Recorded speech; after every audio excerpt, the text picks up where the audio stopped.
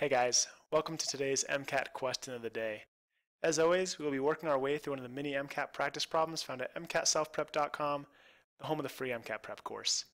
I'm Andrew George, a 99th percentile MCAT tutor, and I will be walking you through today's practice problem as if you were one of my private tutoring students.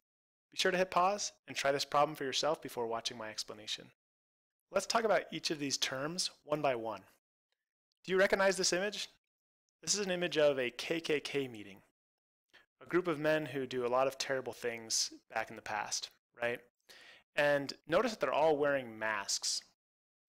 And the reason they wore masks is because they were doing terrible things, right? Like they wouldn't want to be identified if they were doing some bad thing like killing someone, right? So instead of just going out in their open faces, they put on these masks.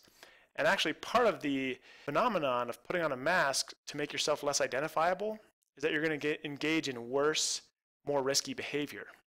Because you know that now you can't be identified, so what the heck? Might as well do something crazy, right?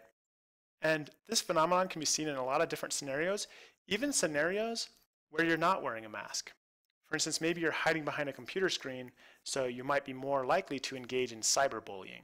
Or maybe you're just in a very large group, so you feel less identifiable.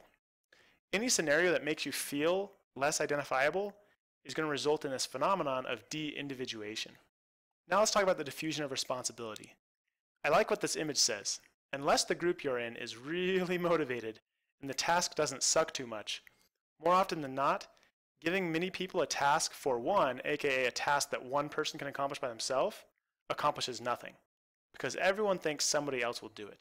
In this image, we see this guy saying, hey, will one of you guys do this task that one person can do? And as we'd expect, no one's going to do it. And I like how it gives you the better way to do it by saying point directly at someone instead. Asking less people gets more done. So for instance, if this guy were to ask just Bob to get the task done over here, Bob's going to feel 100% of the responsibility for getting that task done, right? He knows that if he doesn't do it, no one else is going to do it. So therefore, he's much more likely to do it. Whereas if he says, okay, somebody just do this task that one person can do, okay?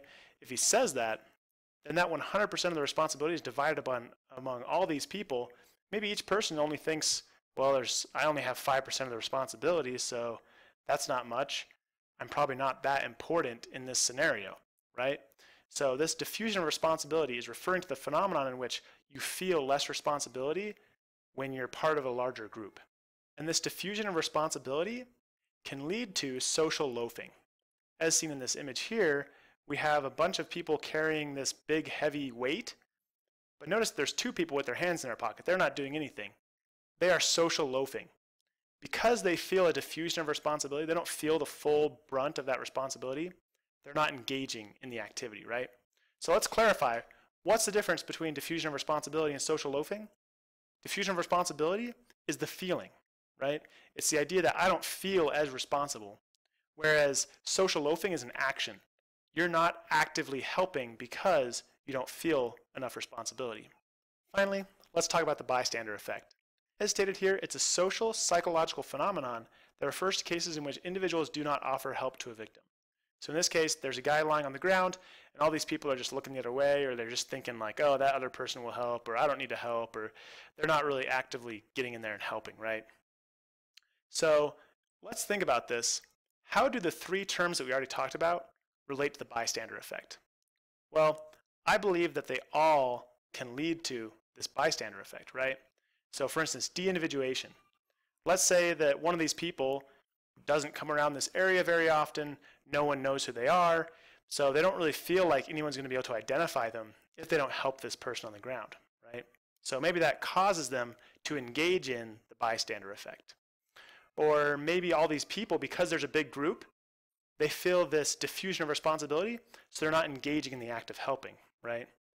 And all of them, because they're not engaging, are actively participating in social loafing, right? None of them are doing anything, they're just relying on the other people to help. I hope that gave you a clear idea of how these very similar terms all relate to each other, yet are very distinct and different. And this is exactly what you should be doing with every single term you encounter in the behavioral sciences section of the MCAT. You want to know how are they similar to each other and how are they different from each other?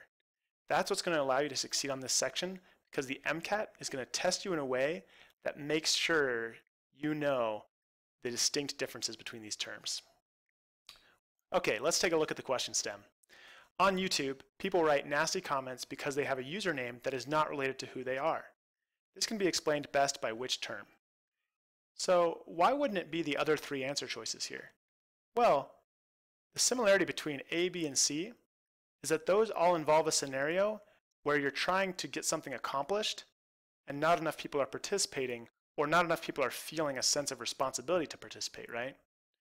Whereas in this scenario, they're engaging in something bad because they can't be identified. That's a very different scenario, so we can definitely eliminate answer choices A, B, and C. If you enjoyed this MCAT question of the day, be sure to give it a like.